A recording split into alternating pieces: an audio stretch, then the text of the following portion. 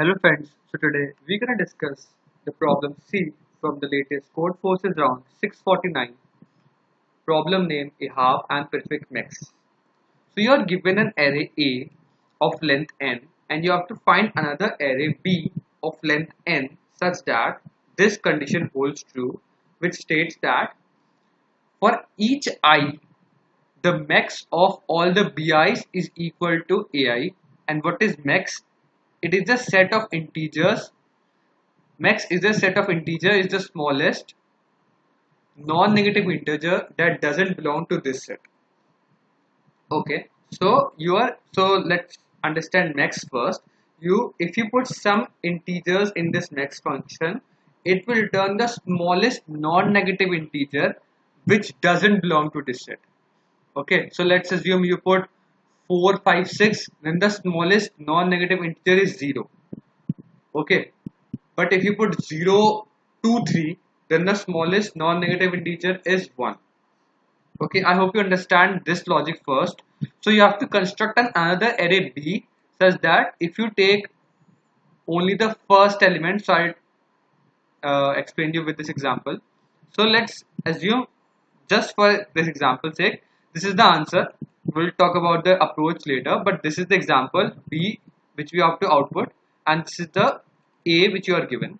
As you can see, till the first index, the minimum, if you just take the max of the first value, then the next smallest value which is not in the set of only 0 is 1, because if you just take a set of numbers which consist of only 0, the next smallest number which is not inside this set is 1, because it's 1 is greater than 0.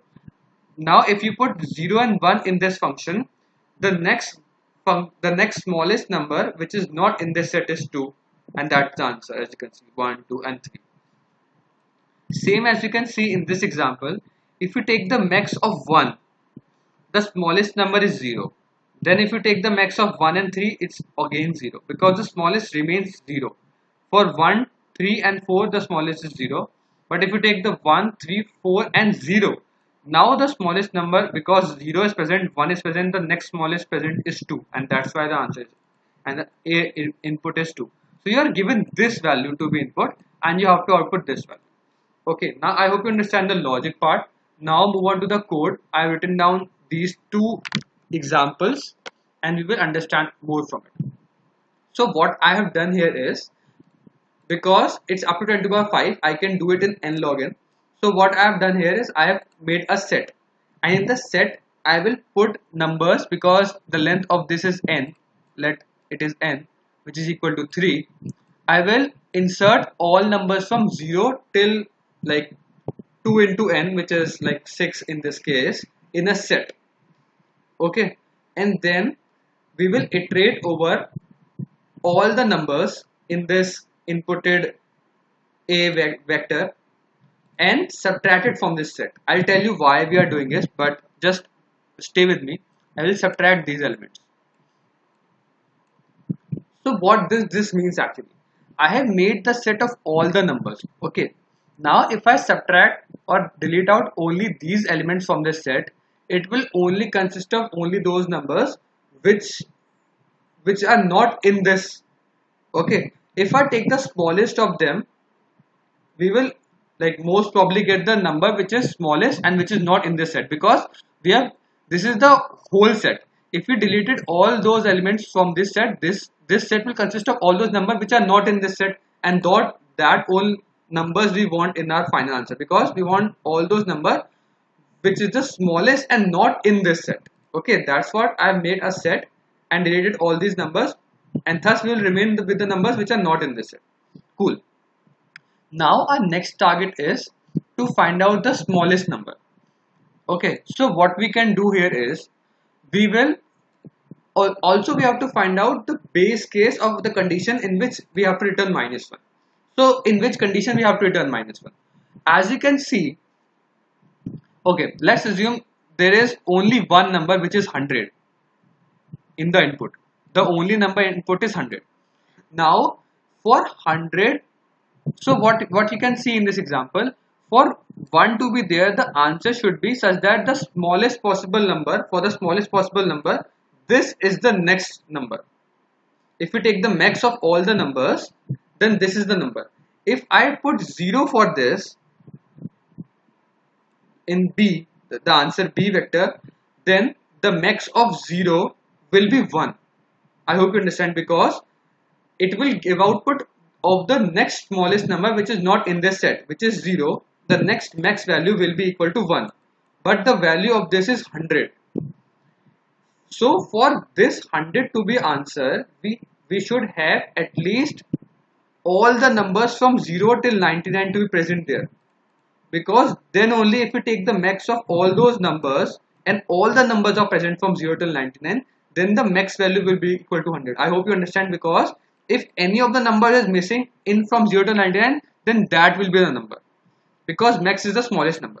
Okay, now so how we can check if the indexes is 1, 2, 3 and so on? Then for 1, I can easily say that the number at this position in A should be less than or equal to this condition, which is the index. Why? Because if the number is less than or equal to this index, then only it will state that for this number there should be at least these number of one number, there should be at least one number which should be smaller than this. It should be present. If it's equal to 10, it tells that we are wanting 10 numbers to be smaller, but our index state that we are only on the first number. How we can have 10 numbers which are smaller than 10? Okay, so then at this condition we will hold true and we will return -1. I'll take it on to the code and it will become more clear. But I'm saying that first we will take this set, remove all those numbers, we will remain with the set. Okay, now what our initial steps will be? We will take out the first element, and that will be our first value for this, because that will be the smallest number which is not in this. Okay, so the first value is 0. Cool. But should the next value equal to 4? Because if we take only one, the max value of only one is 0. The max value of 1 and 2. That means if we take, this we have to find out the max value of these, and that should be equal to this number. So the max value of 0 is 1. But if we take 4 now, if we just take out elements which are not present in this set and pop it out from this set, the first value is 0, and we remove this from the set because we have used 0. Then we pop out 4, but if we use 4, then the max of 0 and 4 turns out to be 1, and the next value is 2. For 0 only, the max value for 0 is 1, which is good, but for max value of, if we pop out the next element which is 4, the max value of 0 and 4 is 2. 1, but the answer is 2 for it. So how we can compensate with this loss? Because as you can see in this question also, they are given that the next number is always greater than or equal to AI. It means that the A is in increasing or non-decreasing order. So what we can do here is, because it is a non-decreasing order, we can match it with the next number. How it is helpful? If this number is not equal to this number, then so let's assume this is 1, then the next number should be 1 or greater than 1. Okay, so it should be 2, 3, 4 and so on. If it's not equal to 1, then it's definitely greater. If it's 1 and it's not greater than 1, it's definitely greater. It will be 2, 3 or something, so on. So if it's 2, then for 2, the smallest number should be equal to 1. I hope you understand, because for 2, the smallest max value will be equal to 1. So what we will do here is, for every value we will check its consecutive next value, and if they are not same, we will push this value which is 1 in the set again. And now because we have pushed in the set again 1, the first value in the set after 0 will turn out to be 1. So we will always pop out the first element, and the first value after 0 turns out to be 1. And that's the whole logic. because the next element will be either 1 or greater. So now, as you can see in this case now the next element is equal to it. We will make the set of all those numbers. We will first delete all the numbers which are present in this given vector. We will delete 0 and 1. Okay, now we will iterate over the first value, and if we take or if we find out the max value, and we will pop out the first element in the set, which is 1. As you can see, if we find out the max value of 1, it is equal to 0, which is cool. Now, as you can see, if these two terms are same, then we need not to push this next element in the set. Our next value will be just equal to 3. We will pop out the next front element from the set, which is equal to 3, and still our max value will remain to be 0 only. That's why we haven't pushed this new element, because if we don't push the new element, our max value will remain to be same. But if our max value changes, as you can see, if our consecutive value changes, then we have to push this value in the set. Because if it doesn't change, then the next value will automatically compensate this value and the answer will remain out to be 0. It will become more clear with the code now. So I'll take it to the code, and we will take the input of n, take the set of long, make the boolean variable for equal to true, which is flag, which is tell us that whether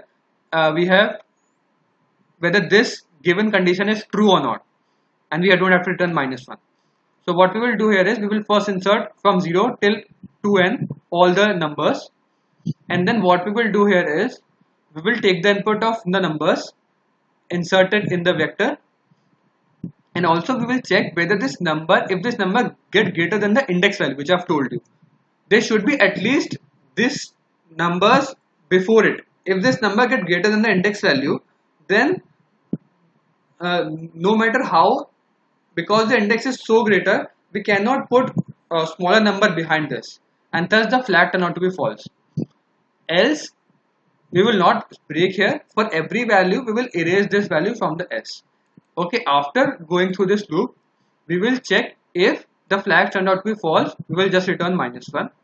Else what we will do here is we will store the answer for B in this vector B, and we will iterate over all the values. We will push back the first value from the set. So from the set we will take out the first value using this, and we will erase this value from the set. Then we will check the next value in the array. Because we are on the ith point, we will check for the i+1 point. If it is in the bound, it is inbound, and if the next value is not equal to this value, we will insert the a of I. Else if this condition is not met, both ai and a+i is same, we will not do this. And again we will pop out the first element from the set, and we will go on till we find out all the n elements. We will have filled all the v elements in this vector, and then we will print out all the v elements. I hope you understand the logic as well as the code. If you still have any doubts, please mention down. Thank you for watching this video. Keep coding, and if you like this explanation, please hit the like button and subscribe to my channel. I'll see you in the next one. Bye.